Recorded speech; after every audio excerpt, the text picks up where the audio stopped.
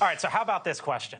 Should governments be forced to cover the cost of the popular and expensive weight loss drug Ozempic and others like it?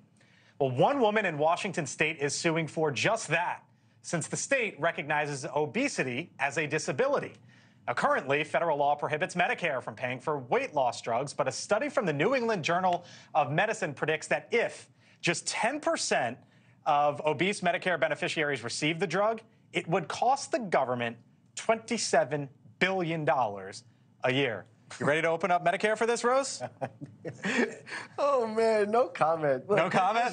So that in the end, here's what I will say about this drug and the salient point that this person is making, which is that obesity is one of, if not the greatest public health crises that we are facing in this nation. We have far too many overweight Americans. And as we're considering things like this, there is a risk-based calculus here that there's a continued cost to people staying as fat as they are. And so if the government can address that... But, I mean, are we giving up getting people to take responsibility for their own diets? That's 40% obese, but let's talk about Ozempic. Doesn't it not work? I mean, let's be honest. Well, there's no, it works. Okay, but let's just say you get one that works, okay?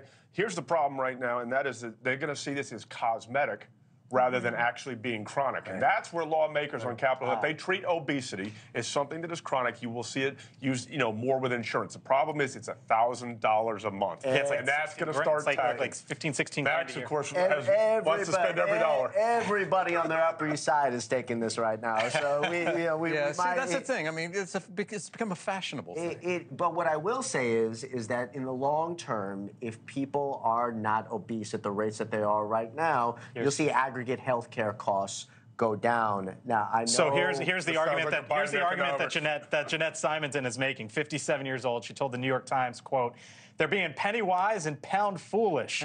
What will they be paying in 10 to 15 years if I don't continue to lose the weight, Julia?"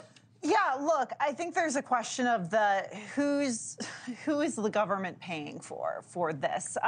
There's the question of cosmetics, and this is definitely something that's in vogue right now. There are some people that are obese and genuinely do need it, but when does the government come in and start regulating who gets a Ozempic or Wegovy, who does? I mean, it's a question. They already pretty much do that anyway with a lot of other drugs, and that's going to be the question. Dietary means test. When does it actually become FDA approved? And we all agree what the widget is that helps bring down weight loss. I think a more fundamental question is why are Americans more overweight on average than anybody else in the world, basically? Right. By the way, Novo Nordisk, which is the company behind this, just reported earnings last week. They say sales growth up 38% in Q3, up 33% this year alone, and they are attributing that to sales of Ozempic and Wegovy in the United States. Always bet on Big Pharma. That's the key. Thanks for watching. Go to newsnationnow.com to find News Nation on your television provider. And don't forget to subscribe. Click the red button to get more of News Nation's fact-driven, unbiased coverage.